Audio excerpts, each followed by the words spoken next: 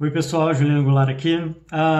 E se você me acompanha no Instagram, no YouTube, você deve ter visto, no Instagram principalmente, né? Você deve ter visto que eu fiz uma pesquisa essa semana sobre o Pinterest, né? E fazendo algumas perguntas sobre o Pinterest.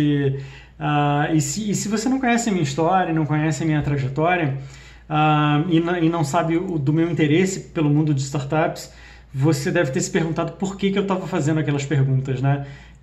O que é totalmente compreensível, né? Por que esse cara está perguntando se a gente gosta de Twitter, de Pinterest, perdão, se a gente usa, o que a gente faz, como é que a gente usa, quais são as preferências, o quanto a gente gosta do Pinterest, né?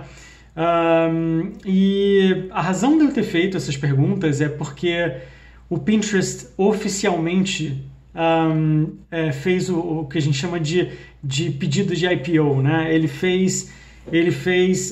deu entrada no processo de IPO.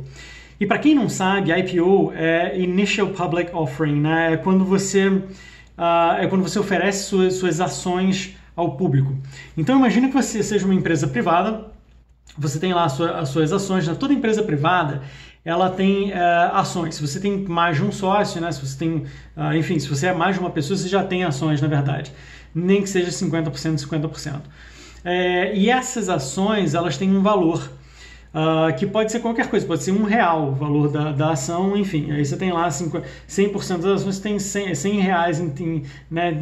Teoricamente falando, você tem 100 reais.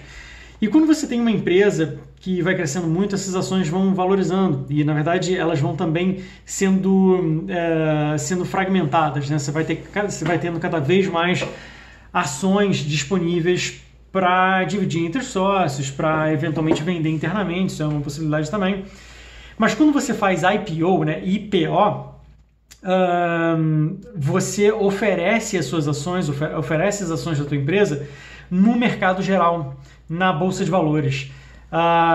E isso, em geral, isso só acontece quando uma empresa já está num estágio bem avançado, tá? A gente não está falando mais de... Quando a gente fala no mundo de startups, né, principalmente de Vale do Silício, né, startups que realmente têm uma avaliação bem maior e não avaliações pequenas enfim, de empresas como até a minha, né, que não vai se comparar, por exemplo, que foi recentemente vendida, que não vai se comparar a uma empresa da magnitude de Facebook, Google e etc. Quando você está num estágio muito avançado e tua empresa está valendo ali na casa do bilhão, ou na casa dos bilhões, aí sim você começa a realmente pensar, quando você está indo na trajetória de 1 bilhão, você começa a realmente pensar em IPO, em colocar as suas ações na bolsa de valor. E por que as empresas fazem isso? É basicamente para ter cash, para ter dinheiro, né? Para pegar dinheiro do mercado e investir mais na empresa, ou ter liquidez maior, ou então para pagar aqueles investidores que investiram na tua empresa no início, né? Então, essa semana, galera, o Pinterest deu entrada no pedido de IPO. E o que isso significa, assim, para começar, gente, é uma notícia muito boa. Algumas pessoas podem não ter um apreço tão grande assim pelo Pinterest, e eu vou entender. Eu não sou necessariamente um heavy user, um grande usuário de Pinterest, não necessariamente, mas eu fiquei muito feliz com essa notícia. E o motivo de eu ter ficado muito feliz com essa notícia é o fato de que a gente tem uma empresa que está fora do conglomerado Facebook, né? Que lembra que o Facebook detém o Facebook, o Instagram e o WhatsApp. Então, esse conglomerado que é tão forte, né, e que exerce um certo monopólio, de alguma forma o Pinterest, ao fazer esse movimento, quebra um pouco, pelo menos mostra que existe vida fora desse conglomerado. E é muito interessante a gente ver uma empresa como o Pinterest tendo resultado. Eu acompanhava um Pinterest já há bastante tempo, na verdade eu acompanho o Pinterest há bastante tempo, mas eu tinha uma certa preocupação com a gestão dele, não com a gestão, perdão, com a evolução em termos financeiros dele, né? Porque é muito difícil, quando você tem uma rede social, de você incrementar faturamento num nível tão grande quanto Facebook e Instagram e esses gigantes, né, e Google e esses gigantes do Vale do Silício. É muito difícil. Porque uma rede social demanda primeiro, ela demanda uma base de usuários muito grande. para que ela consiga ter anunciantes muito grandes e realmente gerar muito dinheiro com esses anúncios. E para conseguir muitos usuários, ela tem que investir muito e tem um produto muito bom. Então a gente está vendo o caso do Snapchat, que é um caso que inclusive eu fiz um vídeo sobre isso. Se você não viu esse vídeo, corre lá no YouTube, dá uma olhada no meu vídeo chamado A gente precisa falar sobre o Snapchat. E é engraçado que muita gente depois veio falar assim, pô, Juliano, mas o Snapchat não está forte. No Brasil ele pode não tá tão forte, mas nos Estados Unidos e no mundo, em várias partes do mundo, ele é bem forte, tá? E algumas outras pessoas falaram, mas eu vi que o Snapchat perdeu um pouco de usuários. Isso é verdade, ocorreu mesmo. O Snapchat perdeu um pouco de usuários. Principalmente em função do redesign deles que eles fizeram. Mas eles estão recuperando. É muito interessante ver que eles pararam de perder, que eles perderam um pouquinho lá, mas já começaram a retomar e já começaram a ter mais usuários. Então eu tenho muita fé no Snapchat. Eu acho que o CEO do Snapchat é muito bom, um cara muito competente, o produto é bom. Precisa melhorar muito, principalmente no app Android, né? Eu falo isso lá no vídeo, corre lá para você entender como funciona. Mas a gente está falando de um outro caso aqui, que é o Pinterest, que tem uma semelhança com o Snapchat, obviamente, por ser uma rede social, mas tem produto diferente, né? Que está mais baseado em coleções, em armazenar itens para coleções, inspirações e, enfim, né? Elementos gráficos, elementos de design, decoração. Teve muita gente, aliás, agradeço quem respondeu, obrigado, tá? Quem respondeu a pesquisa, foi muito bacana ver a resposta de todo mundo. Muita gente falou sobre decoração. Foi uma das coisas mais faladas, e moda também. Teve muita gente, acho que, sei lá, umas 50, 60 pessoas falaram sobre moda, dentro do que colecionam os pins, né? Se você não conhece o Pinterest, corre lá, baixa o aplicativo ou entra na internet para entender como o Pinterest funciona. São basicamente coleções, álbuns, né? Vamos chamar de álbuns, e você coloca fotos, né? Ou, enfim, imagens nesses álbuns. Então você pode ter um álbum, por exemplo, chamado decorações, decoração de sala ou decoração da varanda, e aí você vai ter imagens com inspirações para você, o que é muito interessante. Mas vamos lá, vamos aos fatos. O Pinterest, não deixa de ser uma rede social, já tinha levantado uma grana fenomenal, o que é sempre perigoso, né? A gente, quando vê uma empresa puxando investimento atrás de investimento, 200 milhões, depois 250 milhões, depois 400 milhões, depois 600 milhões, são números absolutamente gigantescos.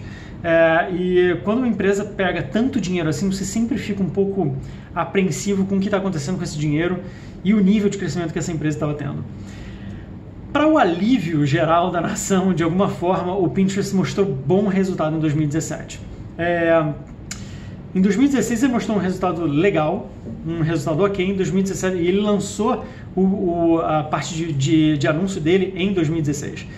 Em 2017 eles tiveram um bom resultado, eu diria até um ótimo resultado,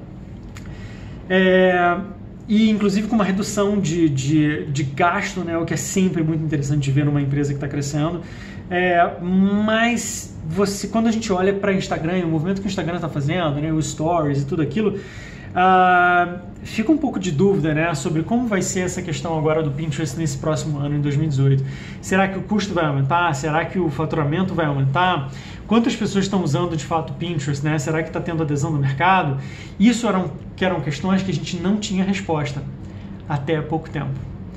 Quando o Pinterest fez a postagem, deu entrada no IPO, uma das obrigações que eles têm ao fazer isso é mostrar, revelar números, né, para que os investidores possam ter, o público em geral, e os investidores possam ter acesso ao nível de crescimento, ao nível de maturação da empresa, ao nível de gasto, acesso a números mais detalhados para que possam tomar uma decisão mais informada.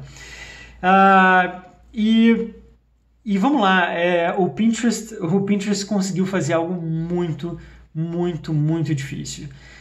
Ele conseguiu não só reduzir drasticamente os gastos, como ele conseguiu colocar quase o dobro de faturamento no ano de 2018.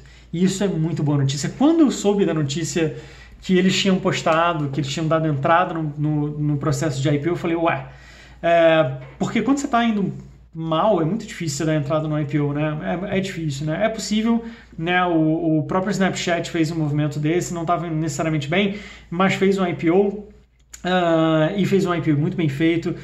Enfim, os investidores ficaram satisfeitos naquele momento, né? Que puderam fazer o exit, a saída, né? Que a gente chama. Mas não estava necessariamente fazendo um resultado tão positivo. O Pinterest não. E eu separei alguns números aqui para vocês terem uma noção do que a gente está falando, tá? Do que esses números representam. Primeiro número, o Pinterest levantou um total de 1,5 bilhões de dólares. A gente está falando de quase, né? Hoje, se a gente converter, quase 6 bilhões de reais. É muito dinheiro. É muito dinheiro. Isso sempre causa uma certa ansiedade e preocupação. Em 2016, que foi o ano que eles lançaram o pin, digamos assim, patrocinado, né? A postagem patrocinada com os pins deles, eles fizeram um total de faturamentos de 298 milhões de dólares. 299, vai arredondando. Em 2017, eles fizeram 472 milhões de dólares, o que já foi muito bom, e reduziram bastante o gasto. Se eu não me engano, eles reduziram mais da metade o gasto. Eles não reduziram o gasto, tá? Eles reduziram a margem de gasto, ou seja, a margem de negativa. Porque, obviamente, quando a gente fala que ele faturou 298, ele gastou bem mais que 298. Ele gastou, por exemplo, 600. Eu não tenho o número agora, posso buscar para quem tiver interesse. Inclusive, o arquivo está disponível, são, sei lá, quase 200 páginas da entrada, né, do processo. Você pode ler, eu li, então é interessante você dar uma olhada nisso. Para quem tem interesse, é bem legal, assim, você vê e a quebra dos números, muito interessante.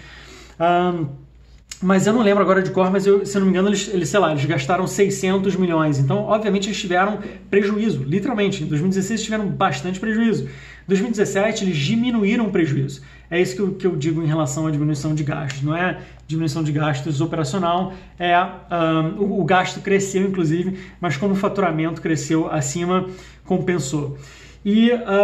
Então, em 2017, fizeram 472 milhões de dólares de faturamento, e em 2018, que era a grande dúvida de todo mundo, eles fizeram 755 milhões de dólares. Isso é muito bom. Isso é realmente muito bom. E reduzindo ainda mais a perda deles, né? O prejuízo deles. O prejuízo deles agora está bem baixo, realmente bem baixo. Sei lá, está menos de 100 milhões de dólares. E, inclusive, no último trimestre, eles tiveram um cash positivo, ou seja, eles tiveram um lucro de 47 milhões de dólares. Isso é absolutamente fantástico, gente. A gente pensar que uma empresa como o Pinterest, que não vamos dizer que ela não é um Facebook, né? Ela não é um Instagram. E pensar que eles fizeram isso nesse ritmo é muito legal. Eu fico muito feliz. O nome do cara é Ben Silverman. Deixa eu até confirmar, mas se não me engano é Ben Silverman. É isso mesmo. Ben Silverman, que é o CEO um cara que eu admiro muito, que é o CEO do Pinterest. E admiro muito justamente por ter visto a trajetória e o nível de perseverança e nível de execução da empresa, né? A gente fala muito deu sorte, o produto é muito bom. Não é só isso, gente. Existe a execução, que é muito mais importante do que a ideia. E o Ben executou assim no estado da arte. Então, palmas para ele. A gente só tem que aplaudir. Mas enfim, agora resta saber o que vai acontecer nesse IPO. Eu acho que o Pinterest vai se sair muito bem. Se eu não me engano, o valuation dele está em torno de 15 bilhões de dólares, o que é fantástico. O Ben em si tem 22,5% das ações. Se você fizer a conta, ele é um bilionário já. E eu não sei se ele vai vender ações dele. Eu acredito que ele vai vender alguma coisa, porque quando você é founder, né? Quando você é fundador da empresa, você quer ter uma liquidez, você quer pelo menos fazer... Enfim, se ele vender 1%, sinceramente, se ele vender 1% das ações... se ele vender 1%, né? Ou seja, ele tem 22%, se ele vender 1%, ele já consegue uma liquidez de 150 milhões de dólares. Então eu acredito que ele vai fazer algum exit de alguma forma, não exit total, mas vai vender algumas ações dele para que ele tenha uma liquidez importante. Mas, acima de tudo, aqueles investidores iniciais e a Sequoia Capital, que eu já mencionei algumas vezes nos vídeos, é uma das investidoras, tem um percentual relativo, assim, relativamente bom do Pinterest. com certeza vai fazer esse exit também, né? Os investidores iniciais e até do Série A, Série B, Série C vão fazer o exit com certeza e ver e provavelmente acima do valor que eles estavam esperando inicialmente. Então isso é muito bom, isso é muito boa. E a gente tem uma série de startups agora fazendo exit, né? Indo para IPO.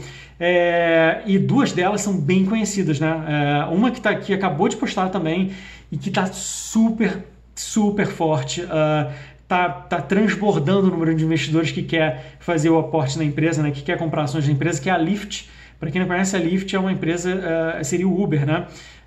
Que opera muito nos Estados Unidos, né? E no Canadá também, mas principalmente nos Estados Unidos. E é muito forte, sabe? Vai também fazer um estrago na bolsa, vai ser muito legal.